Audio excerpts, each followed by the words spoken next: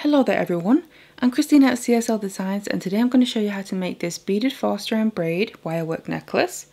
And this is the one that I made here using these materials. So I chose to use silver wire and then combining that with these purple banded agate gemstone beads to give a nice contrast between each other. And this is what it looks like. So what we do is we add our beads only on one side of the braid here to really achieve a natural curve in it. So it's going to lay nice on the neckline and look like this. And I just finish off the ends using these ribbon ends so we can attach whatever kind of chain that we want to, and obviously a clasp as well. Now previously I had made a bracelet, also using the same technique, but obviously here I'm just adding beads on both sides. And then I've also made a pair of earrings that look like this here. So if you want to, you can easily make a set from this now. I'm going to have links to these tutorials for the bracelet and the earrings in the description box below. They're already available. But if you want to learn how to make the necklace, then keep watching. So these are the materials that we're going to need. First of all, the wire that I'm using is a 1mm regular round silver coated copper wire. So it's going to be nice and strong for the braid.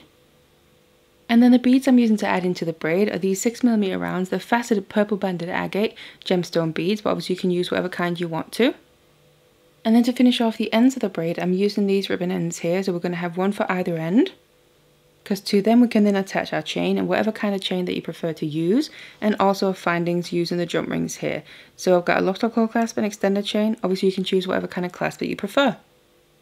So do check out the description box below the video. There's going to be the material list written out and links as well. So otherwise, let's get all the materials ready and let's get started. So then the lengths of wires that we'll need is 4 lengths here of about 25 centimeters each. Then what I've done is towards one end of all the wires, I've just put them into the spring clamp to hold them securely in place so it's not going to be moving all over the place when we start braiding.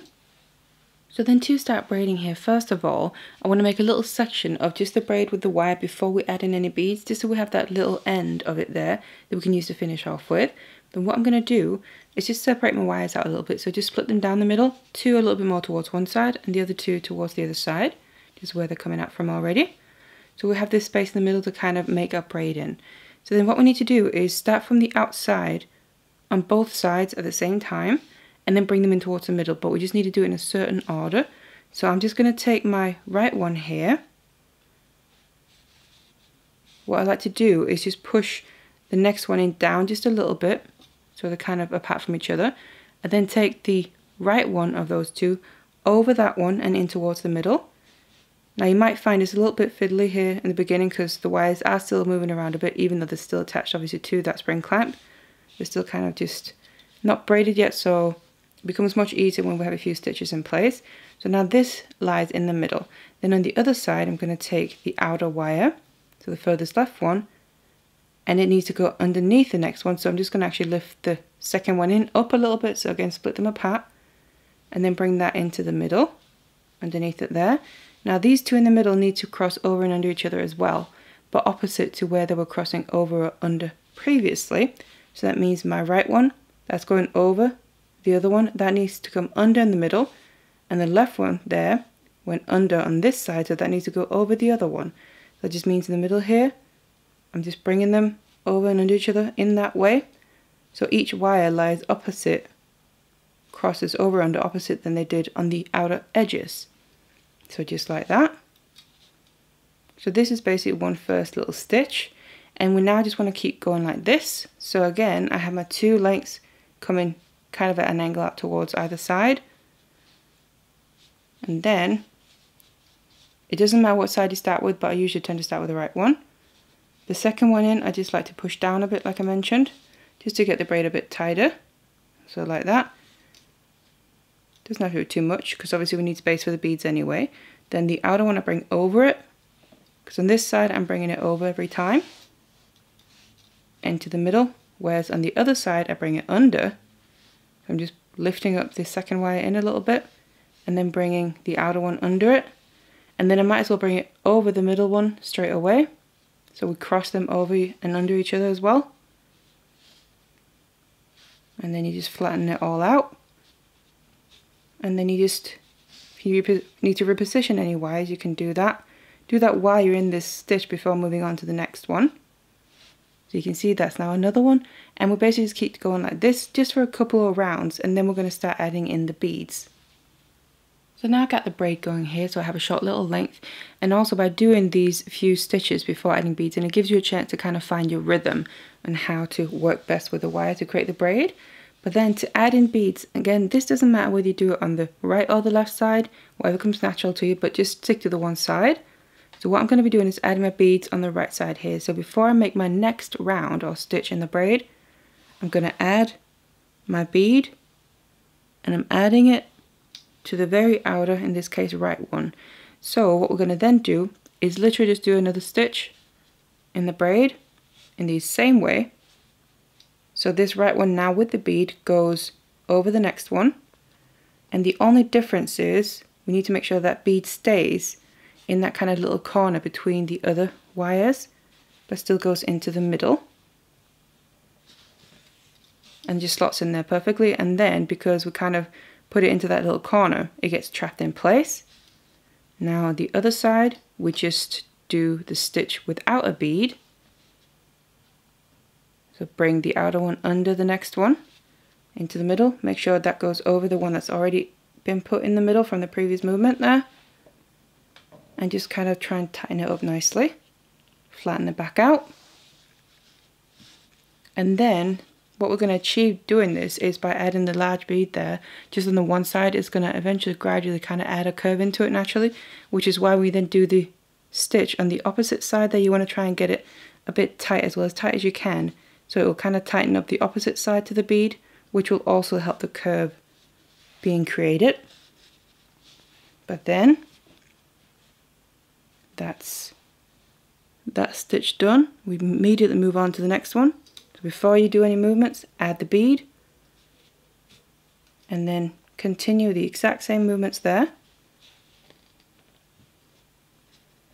The wire with the bead over the next one and into the middle.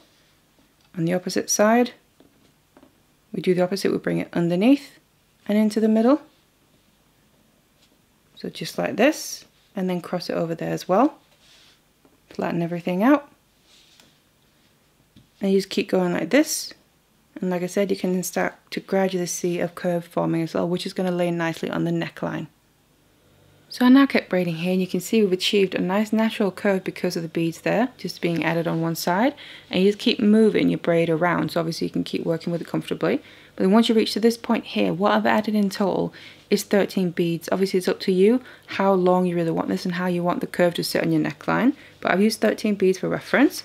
Then after you've finished adding your beads, you're happy with the length and the shape that you've got, then you just want to do a couple more stitches without beads, just like we did in the beginning, and that is just in the exact same way. Same braiding technique here. Just again, so we have this end to finish off the braid with. So just do about the same amount of stitches as we have right there in the beginning. So now that I've finished the braid, I've removed it from the spring clamp, and then all there's left to do with it is finish off the ends of the braid. So to do that, what we need to do is get rid of the excess lengths of wire, and then also attach our ribbon ends to that, so we can obviously attach our chain to the ribbon ends there and start to wear it. So what we need to do is cut off the excess first of all. I'm just going to work on one end at a time, and I'm getting a pair of flush cutters out. So then you can always just use the ribbon end to kind of place it just a bit after that last bead there, just to see the spacing where you want it to sit, so you then know where you're going to cut. I'm going to take my flush cutters here and then cut straight across, something like that. Get rid of the excess. Also cut the rest of them off. So there we go. Now I got rid of those excess wires, but then to be able to attach ribbon end, it's going to go on top of the ends of the wire there. What I like to do is just kind of add a bit more security into it. So I'm going to take my chain nose pliers, then just grab hold of it however you feel comfortable. What I like to do is grab onto one wire at a time, just right on the end of it, and then this one here is just kind of one that's a bit in the middle, and then put a tiny little bend going in the opposite direction. Just grab onto it there and kind of just flick it in the opposite direction to where it's going, something like that. And then the same with one from the other side.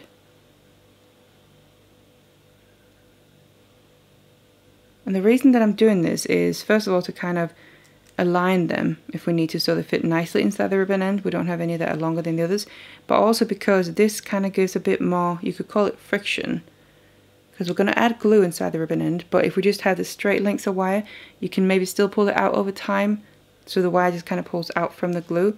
But if you add these little bends, they'll kind of act as a stopper to not be so easy to just pull out and be a lot more secure. So just put a tiny little bend on each of the wires here, going opposite direction, and then we can also just flatten this out just to make sure it'll fit nicely inside the ribbon end, so there's not too much bulk on it, because obviously this needs to clamp down on top of it. Then I grab my glue because we're going to add that inside the ribbon end, and I'm using the E6000 because it dries clear, but also I find it works really well when I'm working with wire, so adhering the metal together. I just add a little bit onto a toothpick, just so I can then use that to put inside of the ribbon end here, just up and down the kind of walls, you could call it. So just coat it nicely, and then I usually make sure we don't add too much though. The excess that I then have on my toothpick, I usually just make sure to put on the end of the braid here, just get it right in between the wires, in between the nooks and crannies there, because then when we put the two pieces together, they're really going to adhere nicely.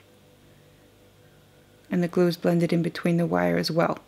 So now we just need to attach them together. And to do that, I then just put the ribbon end over the end of the wire. Then I grab some flat nose pliers, and then all I want to do now is clamp it down. So make sure it kind of stays in the middle. So I gradually go in and clamp it down a little bit at a time from side to side, because then we can still adjust it, because as you can see it kind of moves around while we're doing it. And then when you feel like it's right in the middle, go in and do a final squeeze, and also go in from the sides. And then you attach your ribbon end. Obviously leave this to dry though, so the glue dries nicely, so it's going to stop moving around. Do the same on the other end, and then you can just use those little loops there to attach a chain. So now I finished off both ends of my braid here, and also attach my chain to those ribbon ends. I've attached my clasp on the end of the chain there as well, so it's ready to wear. And this is what it looks like. So it's going to lay lovely on the neckline because we have this natural curve in it. Now what you can just do, I want to mention as well, if you don't quite like how the curve looks after you make your braid, you can always adjust it a little bit, so you can just open it up a bit more if you want to, or you can tighten it up if it's a bit too open. It's completely up to you and your personal preference. But then that's how you make this. A pretty simple technique, just a 4-strand braid really. We just add the beads on one side. Now do check out the other tutorials for the other pieces in the same set here of jewelry, so the bracelet and the earrings as well. I have tutorials for them, there's going to be links down in the description box below. Check that out. And also I have loads of other braiding wirework tutorials on my channel as well if you like that. So I really hope you enjoyed this tutorial. Thank you so much for watching it, and I'll see you in the next one.